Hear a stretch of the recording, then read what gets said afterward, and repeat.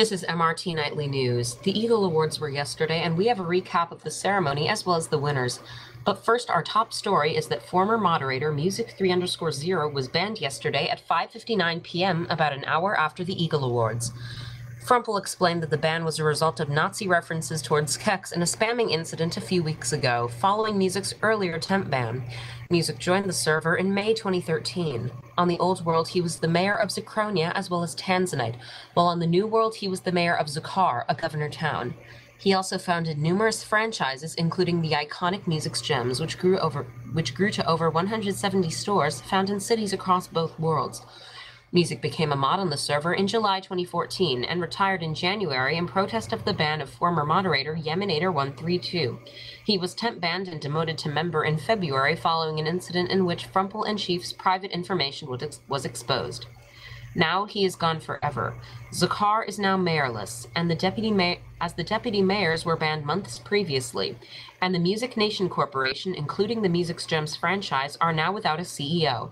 Music3_0 was the manager of our Zakar MBS affiliate, was a substitute anchor for some of our Mole Season 5 post coverage, anchored yesterday's Eagle Awards red carpet coverage, and even filmed part of the Eagle Awards for MBS.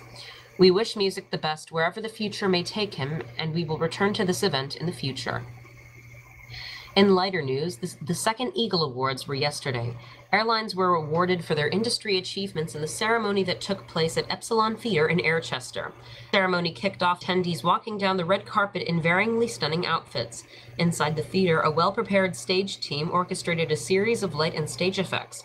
Our MBS filming crew was let in early to prepare to film. The show was hosted by H&T Red Tie and Gopher, and 10 awards were awarded. Kalis won the award for Best Ground Service. Element won the award for Best In-Flight Service. Ilaray Airlines won the award for Best First Class. Ryozu Airlines won the award for Best Business Class or Premium Economy. Eastern Airways won the award for Best Economy Class. Intra Air, owned by Feline Holdings, a co-parent of MBS, won the award for Best Routes and Destinations. Sky Transit Alliance won the award for Best Airline Alliance.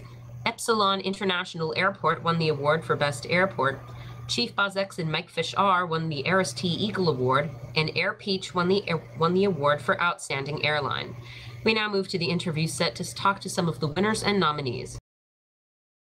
We now interview Cortezi Raccoon, the owner of the Epsilon Theater, mayor of the city of Airchester, and also the owner of Eastern Airways, which won the Economy Class Award, and the owner of Epsilon International Airport, which won the Best Airport Award.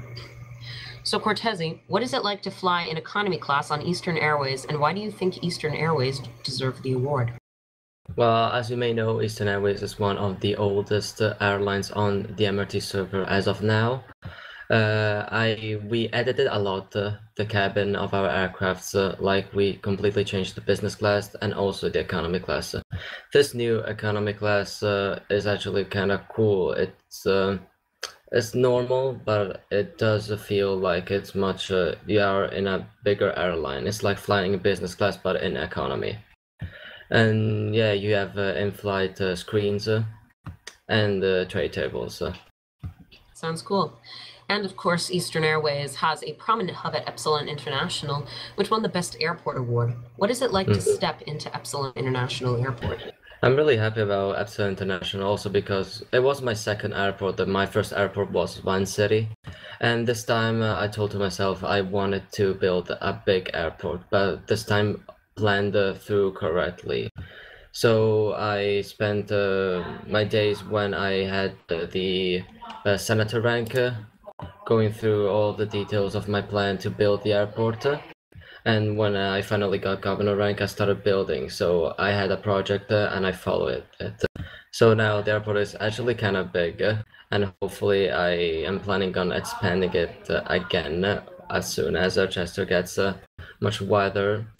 It's actually kind of cool. It's completely planned through all the flights that depart from it to look like we have lots of destinations. I want to have more destinations to come. Hopefully, when more airports on the new world will open. Sounds cool. Where exactly does Epsilon fly to, not only on Eastern Airways, but on other airlines?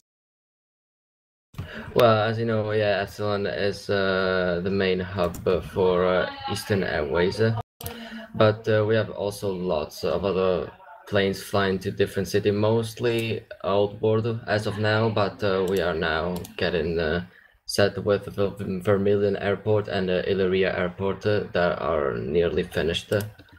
And unfortunately, we don't have a flight to Dakar as of now, but hopefully, maybe Intrair would like to get that flight. We are looking forward to open new gates, also because right now all of the gates are taken. And yeah, looking forward to people to get governor rank, so we will have more airports and hopefully all the airlines that are in hold right now, because most of the airlines have just at the gate, they have no active flight. And hopefully if they get governor, the airport will open and flights will actually be active. Sounds cool. Now, I know there were concerns at the last GSM that Epsilon's size might have to be reduced, and that ended up not happening. That only happened to Whitechapel, and of course, Ivy was destroyed. But how big is Epsilon International Airport, like, relative to the size of Airchester? Yeah, that's what I thought. I also discussed with the staff members, but they say that mine is a different story. Like I built an artificial island, and on this artificial island there is the airport. The sizes is a little bit bigger than half of the city size, but admin says that was fine because it looked kind of realistic. My airport is one of the most realistic, also in terms of size, and also in the terms of details. So they said you can go ahead, don't edit anything at your airport. Okay, sounds cool. Thank you, Cortezi, for coming to our studio this You're evening welcome. after the Eagle Awards. Now for the rest of the news on the MRT. CGC 747 announced a leave of absence a few days ago, which he later recanted. He announced that he was leaving the server, citing bias by server staff members. For direct quotes from his conversation, watch our MBS News special report from March 26th. The next day, CGC recanted his statement, saying he would remain on the MRT. Episodes 1 to 3 in the Mole Season 5 are complete. The contestants remaining are Gopher, Cal 76, Kiwi Rainbow, Ungens, Solars, myself, Technological 99, and Tom Pears. Music 3_0 was a remaining contestant but was banned and thus will have a substitute in the remaining episodes. MBS post coverage of the first 3 episodes is available on our channel, and the entire season will be uploaded when it concludes. Atlanta and Jack D2000 have both left the server. Atlanta deleted his Minecraft account, stating that Minecraft is interfering with his life. Jack D requested a ban, stating that his account was compromised and that he will rejoin the server on a new account. From our Twitter, Mindman announced a proposal for a new road labeled A50 in the southern section of the server, and Mr. Supersonic was accused of airports in both Zakar and Epsilon. For more on these stories, follow us on Twitter at @news_MBS. The Ashmore Stock Exchange Broadcast Center was built a week ago and now has studios for MBS Business, which will report on business news on the MRT.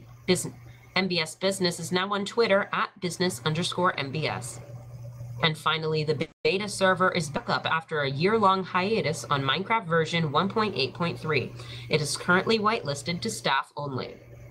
Thank you for watching MRT Nightly News for March 29th, 2015. I'm KittyCat1231 from MBS News.